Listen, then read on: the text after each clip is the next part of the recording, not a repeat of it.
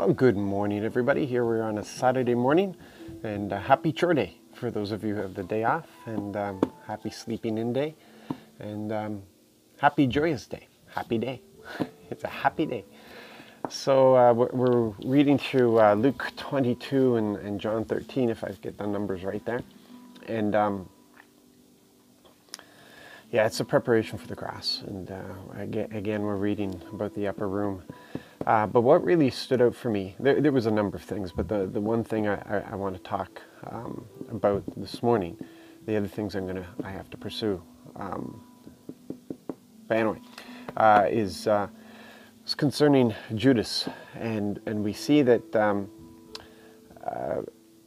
in one verse it's talking about how Satan had been provoking Judas, and then in another verse we see where after Jesus had dipped the bread in the sauce, in the wine sauce, and given it to Judas, that in that moment, Satan entered into Judas, and Judas got up, left, and went to complete his betrayal of Jesus. You got to wonder what happened, because Jesus said that he knew those he called. And by saying that, maybe you didn't understand this. Some people may take that he knew those who would go all the way with him. But Jesus knew who he called. He knew their faults. He knew the potential. That he knew the potential to fall away. He knew the potential to succeed. He didn't make Peter deny him by telling Peter that he was going to deny him. It was a prophetic thing where he was forecasting. He was telling Peter what was going to happen, because he knew the faults of Peter. He could see where the fault lines were and what was going to crack. He looked at Judas and he could see the potential there. Judas had the potential to succeed, but he also had some faults there that gave him the potential to be the betrayer against Jesus. Does that mean that others also had that potential and overcame that? It's a good question.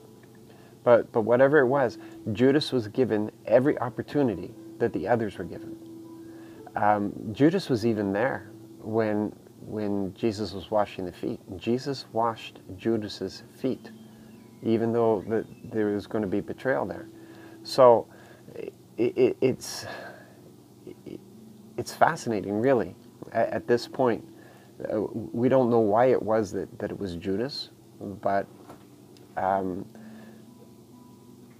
the enemy had been provoking him, so that fault line got bigger and bigger, until that point where it was big enough that Satan could enter in and provoke him to do what he did. And when we look at this, it was a lot of dominoes that fell because of that. It had a huge ripple effect. Thankfully, the Father is one who uses everything for his plan, and knowing that all of the disciples had this potential. They had the potential there. Every one of them had this fault that they could have been betrayed in this moment. And it was Judas that fell into the trap. The Father knew this, and so he was he built this into his plan. Could it have been the fact that Judas was stealing from the common purse? Did a demon enter in at that time and really provoke him? I'm sure the others were doing things that weren't very good either. I mean, when you look at some of the things that they did in the open, I wonder what some of the things that they were doing in the background. None of them were innocent, but did a demon enter in at that time and really torment and cause Judas not to be able to see what the others saw, darkened his vision, blocked his ears, so that he didn't get what the others got. Because if he got what the others got, he wouldn't have done what he did. So it's interesting. But it also reminds us that we have a huge responsibility. We have an obligation. But it's not just to ourselves, it's to everybody who's connected to us. Because if we open the doors to demons by choosing to sin, and it's a choice because we don't have a sin nature anymore, so if we sin, it's by our choice. And listen, there's not enough demons around all over the place that when you sin, a demon automatically is going to attach to that sin and enter in. But there's a potential. There's a potential that a passing demon will be attracted by that sin and will attach himself. And that's going to lead to all kinds of problems. So we have to be very careful, because that won't just affect us, but that will affect everybody that's connected to us.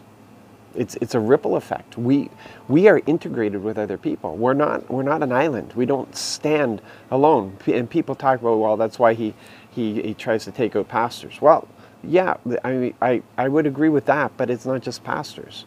I mean, pastors do have would have a major impact, yes, but so does a mother, so does a father, so do uncles and aunts, so do neighbors. These things, they have a ripple effect. You look at you look at what happens in the United States when there's these mass shootings and stuff that happen. I mean, the city rises up, and the thing now is to say the city's strong. Whatever the name of the city is. Let's say Detroit. Detroit's strong. Because they're trying to push back against the insecurity. That's what we do when we become insecure. We try to find something that will help us to become secure.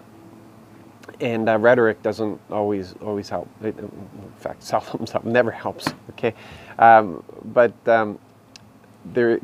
when something like that happens, there's a sense of insecurity, a sense of everything's changed, a sense of nothing will be the same again, a sense of a loss of innocence and such. If the neighborhood is always like that, and people get used to it, they're always in a sense of insecurity, anxiety. You're going to find bad health there because it affects the body and everything else. People won't think straight. But when it happens to a quiet neighborhood, man, you can really see what happens, and hopefully they find healing for that. But this is the effect as well. When we choose to sin, and it's a choice. It's the impact it has on others, and it's good to keep that in mind.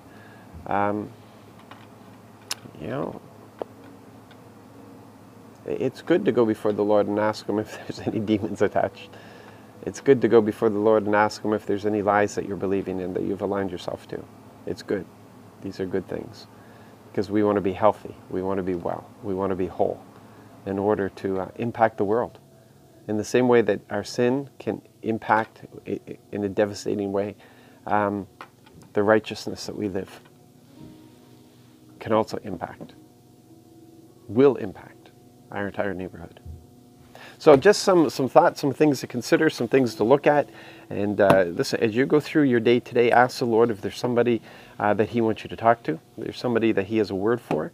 Do the crazy things that we're doing in the church or outside of the church. That's where it belongs, outside of the church. You be blessed, be encouraged, be on fire for the Lord today. Looking forward to gathering tomorrow for our worship. We're looking forward to Pastor Gordon being with us. Pastor Gordon and Sinead being with us tomorrow. That's great. Bye.